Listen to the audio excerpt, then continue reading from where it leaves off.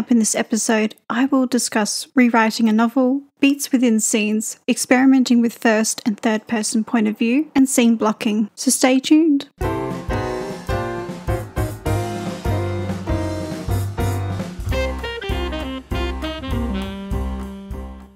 Welcome to Amelia's Behind the Scenes Author Diary, an exclusive look at the behind the scenes misadventures of a 30-something mystery author. Discover how close she is to releasing her latest novel, hear exciting details about upcoming writing projects, and discover the lessons she has learnt along her writing journey so you don't have to make the same mistakes. You can find the episode show notes and lots more information at ameliahay.com/podcast/BTS.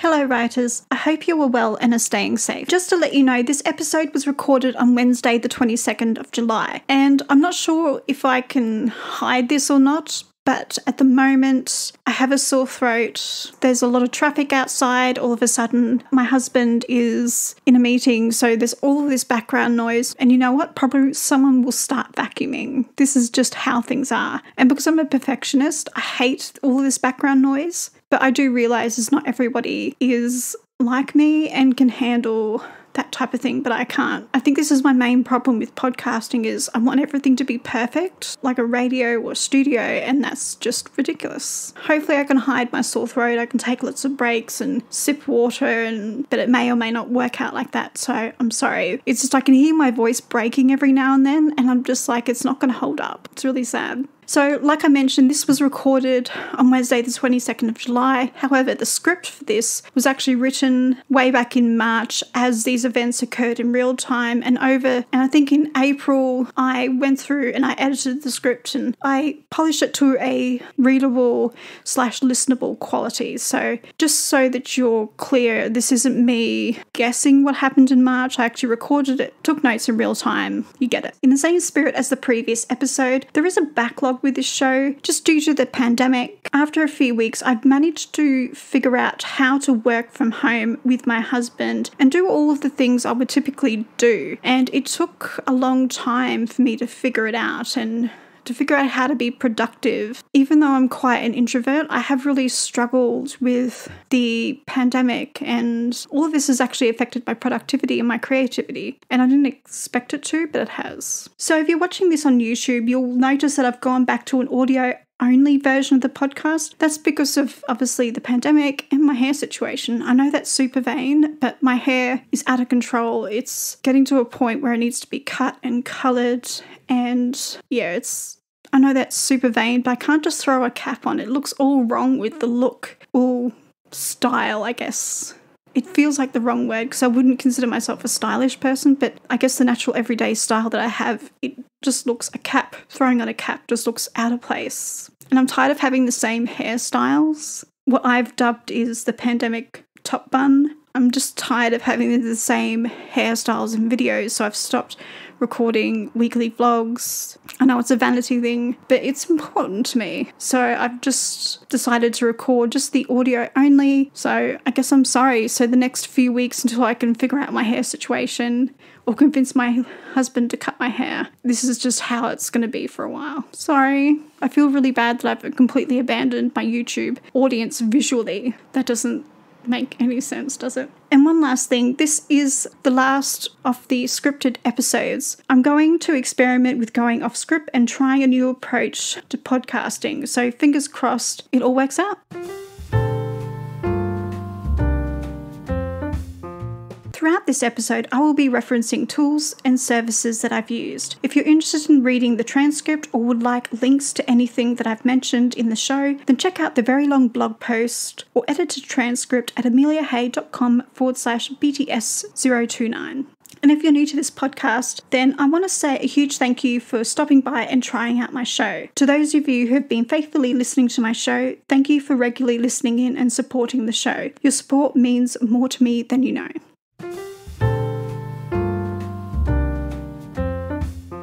The There's nothing but good news in terms of rewriting for the first 2 weeks in March. I'm so excited, but I've found a way to get me writing every day. Putting stickers on a calendar like a 5-year-old doing chores apparently is what it takes for me to get motivated to write. It's embarrassing, but it works for me. For those of you who are curious, on my blog there is an image of my calendar for the month of March. And for those of you who don't want to click to the blog post, that's perfectly fine. So basically it's just a picture of an Alice in Wonderland calendar, and it's just open on the March page, and I've used stickers from a company called Kiki K, and I've just slapped them on every day that I've worked for March. And usually I put the first letter of the book title that I've worked on, because I have a few projects going on. And you'll notice on the calendar that I am working on a few different projects. I know that's not quite productive, but at the moment I'm in a really weird headspace, and at the moment I just want to get myself writing and working on things. And this seems to have done the trick. Over the last few weeks, I've been agonising over the book title for my second novel in my James Lond series. I've brainstormed a few options and I've made my final decision. Overall, I feel that this title better reflects the theme of the story than the original title. It's taken me quite a while to get used to the new name, but I'm happy with it nonetheless. And fun fact, a note from the future, yesterday I saw a book with my new title, and it was written a few years ago, so I sort of feel like changing a title just because you've seen another book out there, it isn't helpful, because you will find another book with a similar title. Just a word of warning, if you're in a similar situation to me and you've seen another book with a different title, there's a good chance that if you come up with a new title, there's going to be another book out there with the same title. So make sure you're changing the title of your book for a good reason, and trying to be unique is not going to happen. So take that lesson from me.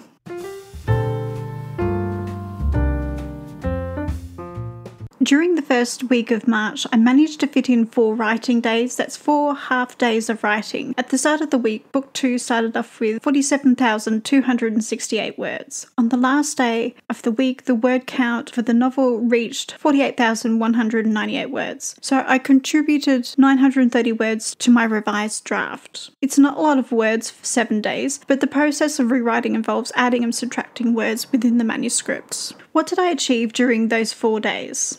I decided to revise the novel in chronological order.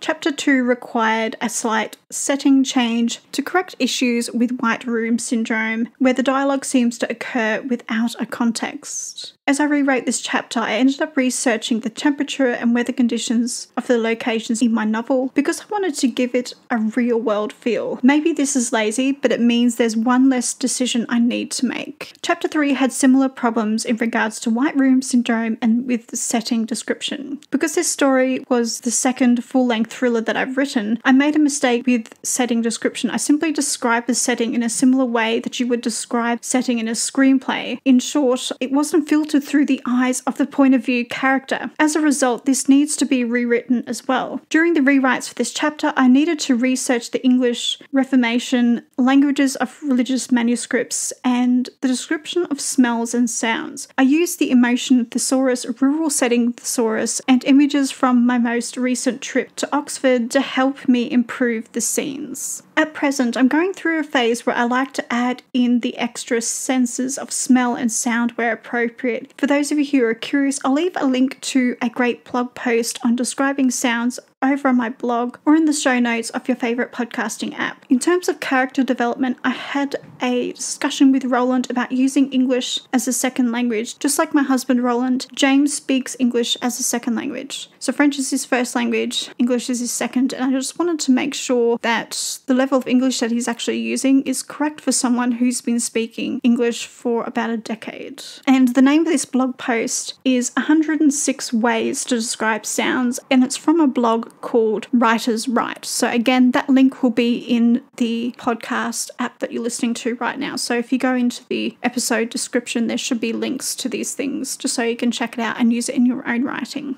On Wednesday, I performed a self-copy edit on Chapter 3 because I didn't get it done on Tuesday. The technique I use to do the copy edit is I listen to the computer read the scene back to me in small chunks. I frequently pause to make changes to the beats or scenes that sound chunky. It's not a perfect system, and the computer struggles with certain aspects of grammar, like past tense, like read and read. It'll speak back that word as read, so even though the sentence, the context is past tense, like I read a book, it'll say I read a book. Super frustrating, but after a while you sort of get used to the robotic voice sort of saying it that way. After multiple rounds of torture, I then move the scenes over to Grammarly and I perform a pass with the help of Grammarly Premium. Once I made the changes in the program, and then copy and paste the scene back into Scrivener before copying the scene into ProWriting Aid. While ProWriting Aid has a spelling and grammar check, I use the program to help improve writing style, reduce overused words, and improve readability. And it also helps me to keep an eye out for inconsistencies within scenes. Next, I rewrote Chapter 4. It consists of an entire scene from the perspective of an unidentified person. As a result, the rewrite required me to be vague about certain aspects of the individual's identity. But because I'm writing from the perspective of an individual, you very rarely reference yourself, even if you were to write it in third person. So I just don't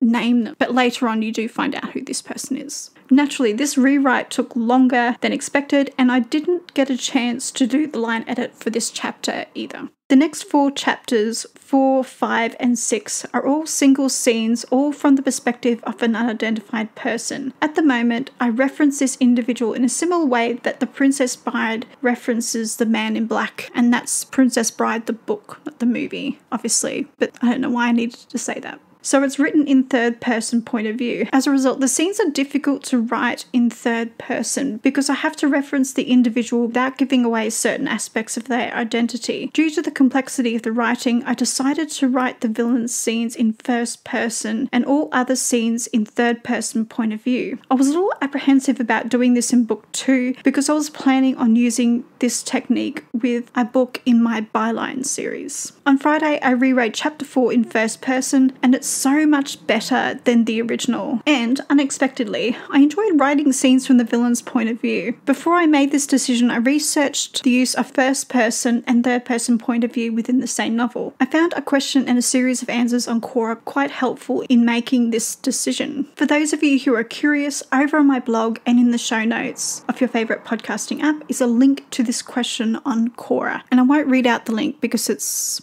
so long it's not funny.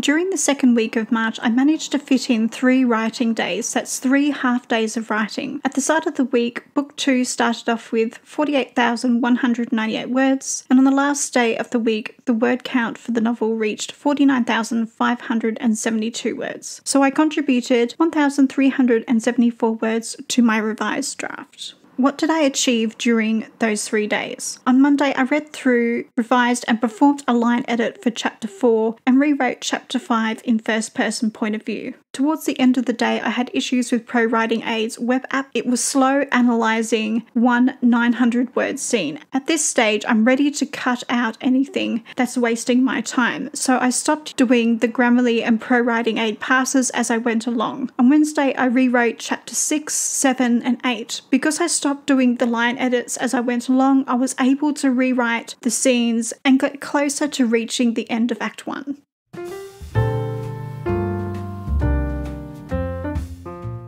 It wasn't until Friday that I started scene blocking and writing beats for a new scene in Chapter 9. Here, I'm using the term beats in the same way that a screenwriter uses the term. A beat is a movement within a scene where the emotion shifts from one point to another. You can have multiple beats to a scene. A beat is what an actor works with during pre-production to prepare for a role.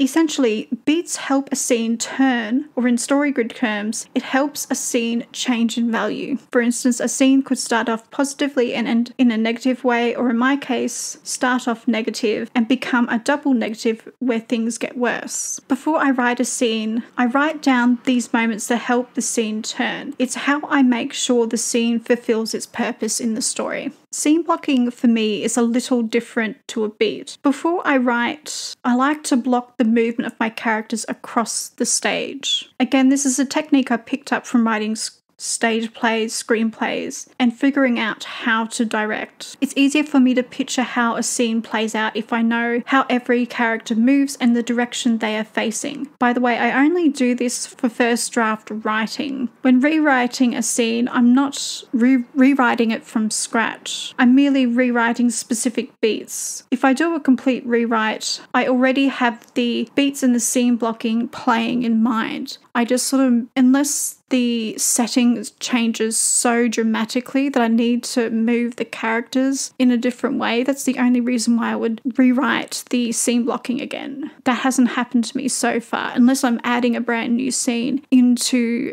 an existing story, like I did with chapter 9. That's a completely new chapter and scene. After all of this scene blocking and writing beats, I wrote and revised chapter 9 in third person, and then I revised chapter 10 and 11. Unfortunately, this left me with one chapter left to rewrite in Act 1 at 7 p.m. on a Friday evening, and by that time my brain was completely fried. So if you want to understand a little bit more about beats within a scene, then check out a blog post written by moviemaker.com, and it's called How to Develop Story Beats for Screenplay Writing. Sorry, I only took down the URL and I realized the URL is stuffed with keywords, so it doesn't quite make sense, but I'm pretty sure it's How to Develop Story Beats for a Screenplay. And again, I'll link that in your favorite podcasting app and over on the blog post.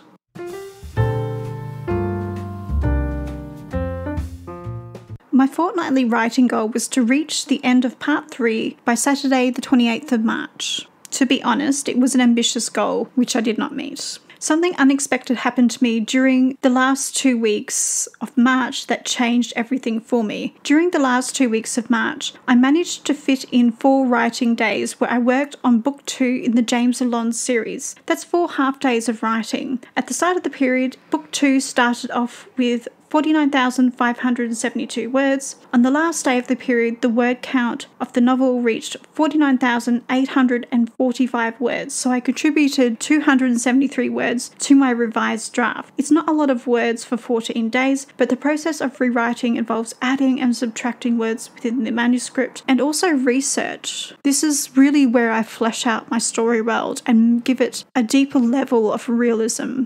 Throughout these last 2 weeks in March, I spent a lot of time trying to get clear on the motives of each character for committing the murder. With book 2, I wanted to make it a little challenging for the reader to figure out the whodunit while presenting all of the facts. And the best way I can do this is to make every character a suspect. In February, I also made another crucial decision about how I wanted to rewrite the story. I decided to eliminate James's interaction with the police, leaving him to do his own investigations independent of forensics and police resources. Due to this change, I needed to come up with a plausible reason for each character to talk to James now that the police are no longer accompanying him on his investigations. This wasn't easy as I first thought, but I believe I've come up with some exciting and believable reasons. And this is something that I changed as I rewrote Missing. I ended up having a conversation online with a journalist, and I decided that it wasn't realistic for James to cooperate with the police because he's a journalist. While he would have contacts and interview them, it makes sense for him to do his own investigations. And because this is book 2 in a series, I needed to keep that promise to my readers, where it will just be James investigating something and like an amateur sleuth, and not make this series a police procedural, because that's not what my readers have signed up for. So I need to keep true to what I've promised with the series as well. As I was rewriting chapter 12, which is the final chapter in the first act of the story, I decided there was something unrealistic about the earlier chapters in my story. Due to this decision, I went back and added an extra item of clothing to the antagonist's outfit to conceal their identity. This meant I needed to go back and check for inconsistencies with the villain's clothing in the entire Act 1. And because this isn't a novella, it's a full-length novel, I have every intention of reaching the 60,000 word mark with this, so it means that Act 1 is quite substantial, so it does take a long time to go through and read. And I cheat, so I like to listen to the computer reader back, so then I have to stop, and it does take a while.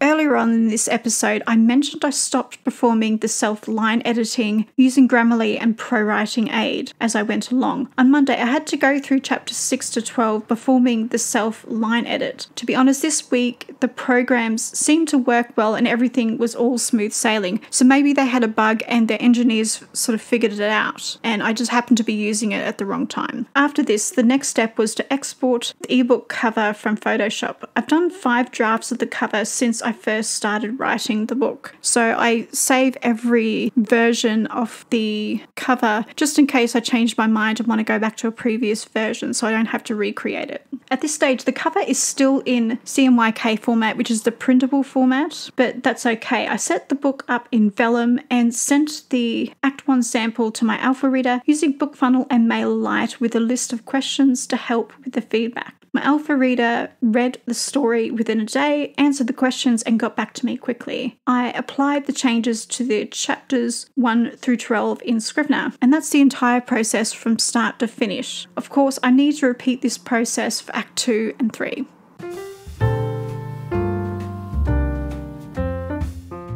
When I initially wrote the script for this episode, I foolishly thought this would only take 33 minutes. How naive I was. The final recording of part 1 and 2 was over 40 minutes and it was too long. So I chopped it up into parts which will be released on consecutive days. The first will be released on Saturday and the second will be released on Sunday. If you have any questions or have tips on book marketing that you would love to share with me, please come over to the blog post at ameliahay.com/BTS029 and share your thoughts in the comments section. Thank you for listening and happy reading and writing, everybody. And I'll see you in part 2 of the author diary update for March.